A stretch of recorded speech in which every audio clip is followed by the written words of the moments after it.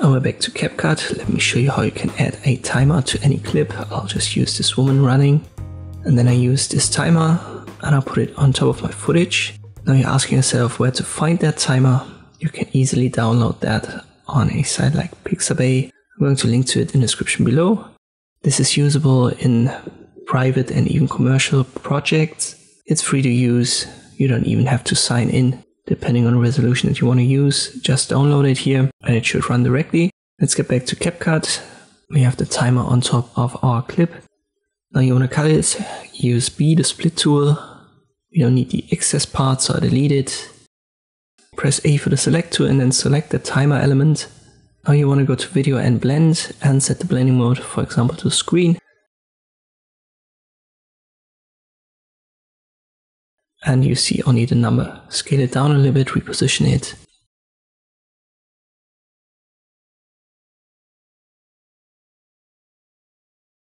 And then you're already done. If you just want to have this effect, if you want to add a background, let us do that from scratch as well. What we can do is to go to Media, Library, use the background option right here. In our case, a white background won't work because the numbers are white, or we can use a black one.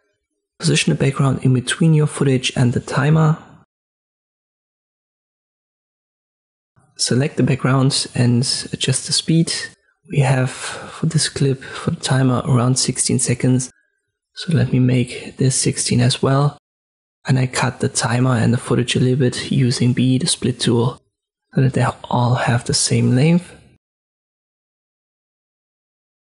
Again, select the background element in the middle and you want to go to video mask and use rectangle. Position it on top of the timer and then resize it a little bit. I also want to give it rounded corners, so I use this slider right here.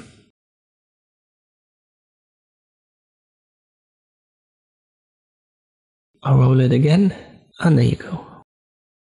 Once again, you'll find the link to this timer in the video description.